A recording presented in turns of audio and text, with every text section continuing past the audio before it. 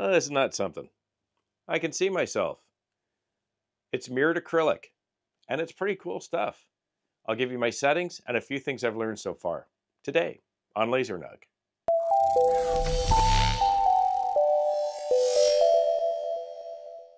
It comes in a number of different colors, costs a little bit more than a standard sheet of cast acrylic, but I think when used on the right design, it can really breathe some life into it. It's pretty cool stuff. Even though this is clear acrylic, you're probably not going to want to use your normal settings. At least I'm not. I'm going to show you the difference afterwards so you can see the different results. My settings for mirrored acrylic, my fill setting, 800 speed, 20 and 20 on min and max power, no air. It's a fill setting, and I increased my lines per inch to 600. I'm going to show you what happens if you don't, because I tried it first at lower resolution. My cut settings are the same as I use for a regular 1/8 acrylic, 12 millimeters per second, 75 and 75 min and max, high air, 1 pass. Here in Lightburn, I just threw together a quick little design here. I am going to go to my fill setting. I'm going to come down into my library. I've created a new setting now for acrylic mirror because it's different. And here's my engrave setting. I've got my fill layer. I'm going to assign it to my black fill layer. There we go. My line layer for cutting it is the same settings I use for my clear acrylic. So I'm just going to run into acrylic here. This is 1/8 of an inch. And I'm going to use my cut here. And I'm going to assign that to my line. There we go. I'm going to highlight my design, but before I send it to the bolt, remember that it's a mirrored acrylic and you're going to want to engrave on the very back, not on the front shiny part. The back dull part. That's what you want to engrave off or you want to score off. So you're going to want to flip your design. And if you're new to Lightburn, if you come right up here to the top toolbar, you'll see these little triangle looking things. These will allow you to flip your design backwards or 180 degrees. So in this case, if I click on these triangles here, watch what happens to Snoopy. He flips around. That way it'll come out the right way when I'm looking at the mirror itself. I think we're good otherwise. I'm on user origin. I'm going to want to put that in the left top corner, just that's what I like to do. And when we put it in the bolt, we're going to engrave the back, not the front reflective side. Let's send it off to the bolt and I'll meet you there. I'm fairly new to lasers, like many of you are. All I know is I've been told, and I've seen many videos, that you should not be engraving on the reflective side. And I think it has something to do with the fact that it refracts or reflects the laser back at itself. I'm not sure if that creates bad things.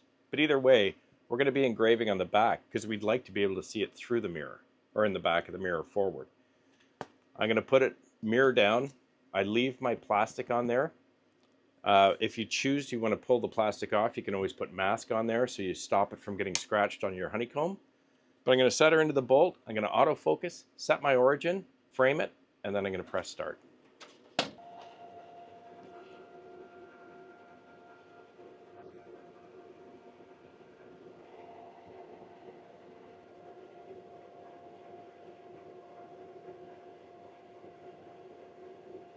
One practice that I try to maintain is I don't throw my offcuts out unless they're really small or completely unusable. Even if they're just a few inches by a few inches, I keep it here in a scrap pile because it comes in really handy when you're testing out different settings, or you want to make a small prototype of something or test your cut or your engrave settings before you actually do it on your final piece. That way you're not wasting or blowing through part of a brand new sheet. They're not cheap. I do the same thing whether it's with my MDF or my plywood or my acrylic or any other materials I have. And when you are looking to try out different materials for the first time, whether it's mirrored acrylic or a different type of acrylic, different types of plywoods or other materials, ask your supplier if he has any offcuts. I'll bet he does. One of my suppliers puts all their offcuts out in the front on a big rack, and they sell them for a few bucks each. So instead of having to go all the way in on a big sheet of mirrored acrylic for the first time, I was able to just get a couple of 10 by 8 sheets, little wee ones, so I could take it home, test it out, see what I thought of it before I get into a position where I want to use it in any type of a design project and then have to buy full sheets. Saves a lot of money, and it gives you the opportunity to try more things.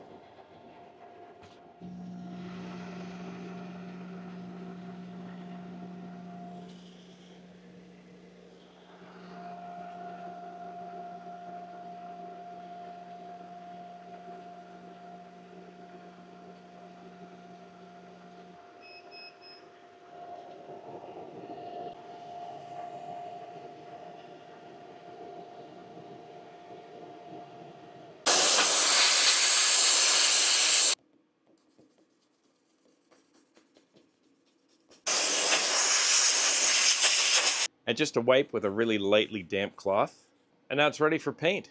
So now I can paint the back, and I can use my mask and paint any colors on any parts of that little engrave. What paint am I using?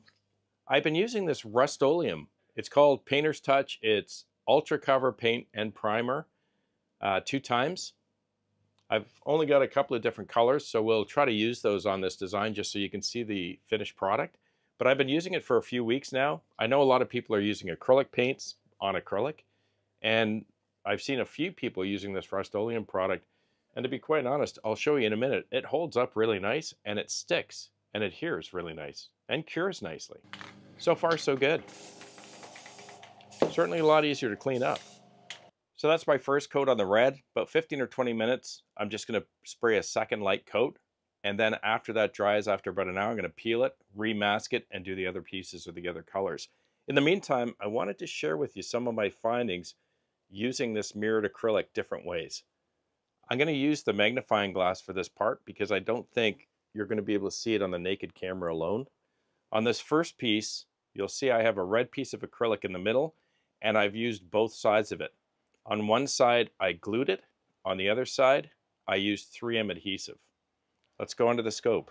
So on this side here, this is the side that I used number 16 cement on to cement the mirrored acrylic to my red acrylic. You can see though where it was that I placed that number 16 cement.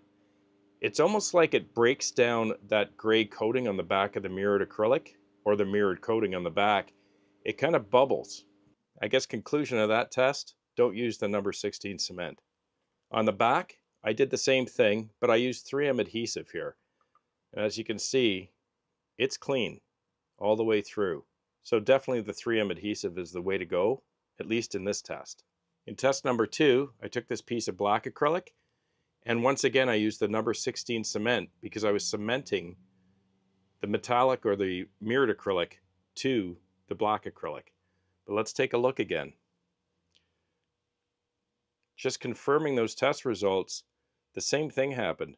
Everywhere I dabbed that cement, that number 16, you can see it bubbled, or almost like it started to break down the mirrored coating. So confirmed twice over, not a good idea to use the number 16 cement to cement these into place. In contrast, along this side of the A, this side of the N, and this side of the U, I took the weld-on, the number 4 weld-on, and the needle, and I was able to apply it. And in each case, you can see that number 4 just kind of sucks underneath, welds from underneath, and you don't see any discoloration or any evidence that you glued it or welded it.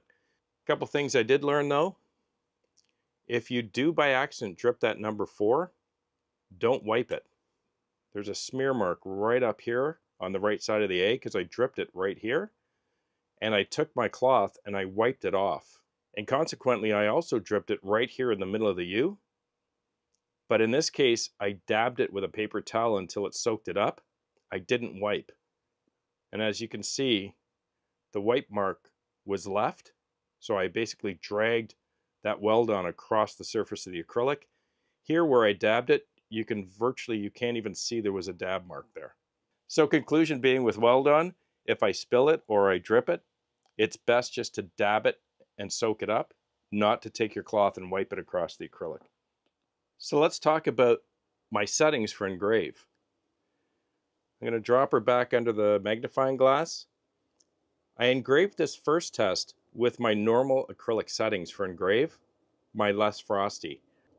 And what I found is it engraved too deep. So not only did it remove the mirrored coating in behind, but it did my normal engrave, which meant that kind of frosty or that almost clumpy look shows up after you've painted it in different spots.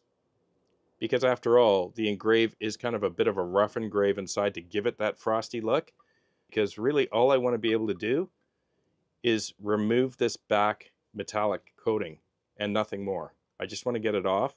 But what I don't want to do is to start to go deep into the back of the acrylic, because then I get a painted review or a painted view of those engraved clumps or chunks of acrylic within in different spots. The next test I did here is I left those normal settings at 300 LPI or lines per inch, and you might be able to see it here, but I'll put it under. Clearly the LPI or the resolution or DPI, whatever you prefer, is insufficient because it leaves lines. It's not tight enough. The lines per inch is not small enough so you can literally see the engraved lines almost like a grid throughout every letter once you've painted it, because you haven't fully removed that gray metallic or mirrored coating off the back. But where I landed was on that 600 LPI, which gave me this beautiful, clean, consistent coloring from the paint.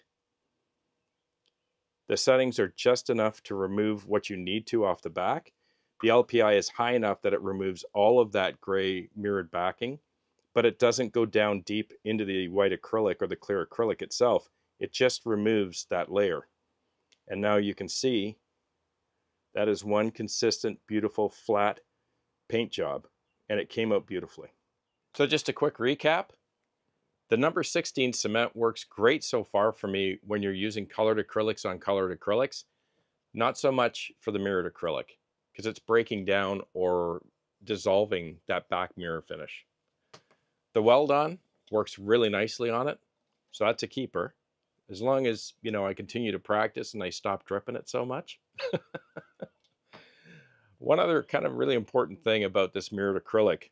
Some of you may have noticed the odd scratch showing up in the mirror, or this kind of almost bubbled inconsistency that you may have seen through the magnifying glass, and a couple of other discrepancies. I know when you pick up any acrylic you purchase, you always check your protective sheets and the tops to make sure there are no deep cuts that might have gone through it into your acrylic. Super important on your mirrored acrylic, not only on the front, but on the back. The scratches and that bubbled effect or that inconsistency you saw is actually, it's not on the clear acrylic side. It came off of the back because the back was scratched and had some dents, not dents, but it had some digs in it and some deep scratches and inconsistencies. And you're seeing it now on the reflective side on the front, even though the front is not scratched at all. So it's important that you check both sides. For me, I'm not too upset because, as I told you, these are offcuts. They cost me a couple of bucks each. But if I was purchasing a full sheet to do a job, I'd not only be checking the protective layer on the front, as I normally do, but I'd look extra close at the back and make sure there are no inconsistencies, scratches, digs, any type of inconsistent application of that mirrored material on the back. So I'm going to wait about an hour. I'm going to peel that mask, remask it to put my white on. Going to give that a couple of coats, wait about an hour. I'm going to remask it again to finalize with the gray. The nice thing is when you're painting the back is you don't have to try to mask the areas you've already painted. You can just paint over them. Once they're painted, that second layer of gray or white sits behind it, so it doesn't bleed through or come through, as long as you give it its proper dry time first. Once I'm done, I'll leave it overnight to dry properly, and I'll be back to you tomorrow.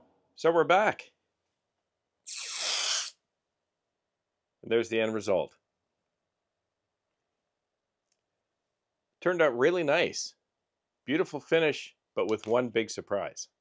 So I used 3 different colors on the back of this mirrored acrylic. It's the first time I used white.